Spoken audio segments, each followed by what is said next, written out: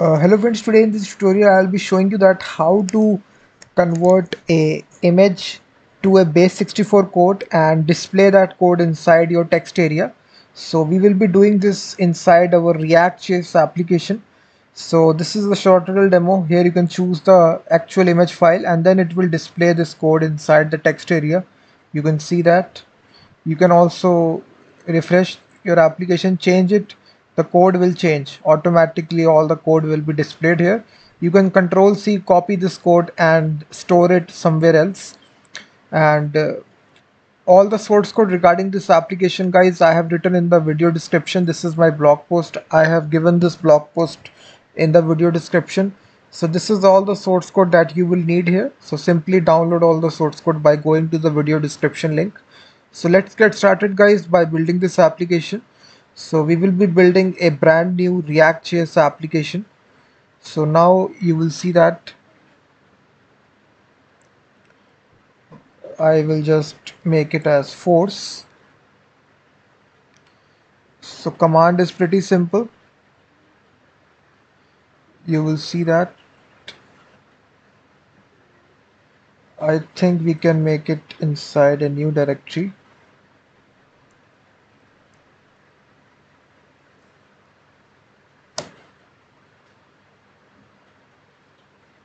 So npx create react app base64 react is the project name, and it is creating this. You can see it is installing the packages. So this will hardly take 5 to 10 seconds to create this and installing all dependencies. So we can go to the project. It is there inside React base64, and inside this C directory we have this. We can open this.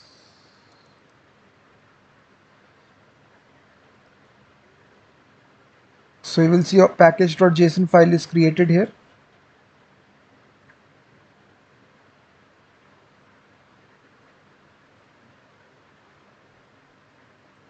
So it is just creating the packages, guys. So if you don't want to build it as a local environment, you can anytime you can use online websites. There are many websites available to create the project, which is one such website is codesandbox.io. Here you just don't need to create account. Simply you can click on this button, start coding for free, and then you can select your technology.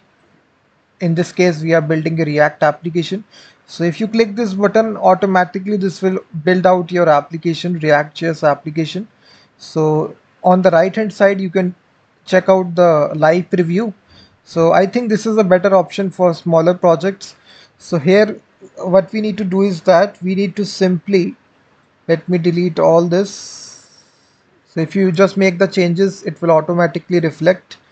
So here we need to make a simple variable right here at the top, which is base64 code. This will be empty by default, and inside our return statement, guys, here we will be having a simple form.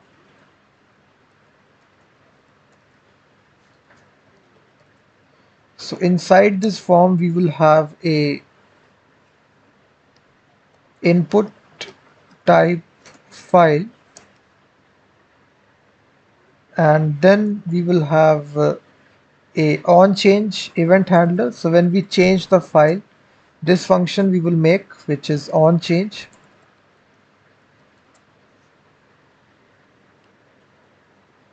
And because it is saying on change is not defined, so we need to define this function right here at the top. So we can just define it, arrow function. And after this, guys, you will see there will be a choose file button. If you click it, you will be able to select the image file.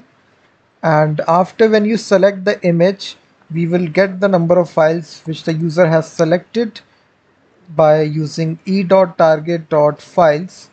E parameter will be contained inside it, so it will be automatically passed. And we need to select only the first file, so that is why we will simply say that file is equal to files. The first element is residing in the 0th index, and then we will call this special function, which is get base64, and we will pass the actual file. So now we need to make this function get base64, which will actually get the base64 code for the image file. So this can be a arrow function like this. So inside this, guys, what we need to do, we need to read the file. We will make use of file reader. So we will instantiate a new instance of file reader, which is a actual JavaScript object built in, and here we will make use of read data as URL, and inside this we will pass the actual file. So this has a onload event method. So this will be a arrow function. So when it is completed reading the file, this onload function will be automatically triggered, holding the result reader.result. That's it. So this needs to be capital L.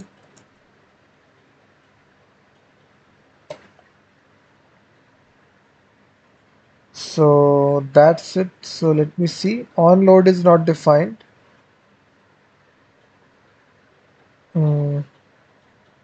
Yeah, we need to define this function onload right here at the top. Onload. So inside this function, guys, what we need to do is that we are passing this string here. You will see that this is a base64 string. So we can pass this inside this function. So what we need to do is that we need to just initialize it to the base64 code variable that we have declared. That's it. You will see we have declared this variable. So we are just initializing it in this function. That's it. So after this, guys, what we need to do is that we need to move to the, let's suppose we need to go to our HTML, and here after this input field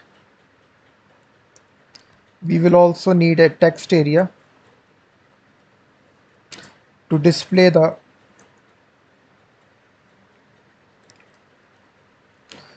rows. You can provide as many rows as you want. I will provide 50 columns, 50.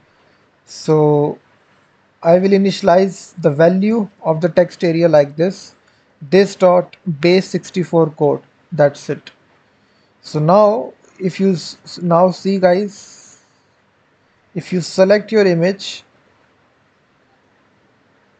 so now what will happen, let me see the problems.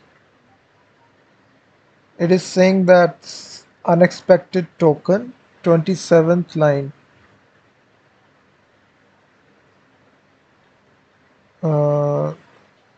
Let me see what is the problem here. If you go to the video description link, I have given all the source code.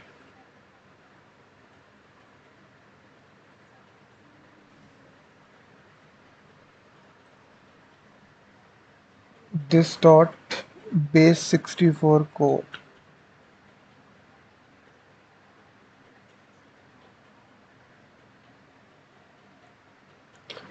And if you see here, guys, let me console log. So now you will see, guys, it is now successfully, it has taken some time, but it is automatically doing this. So once again I can refresh it.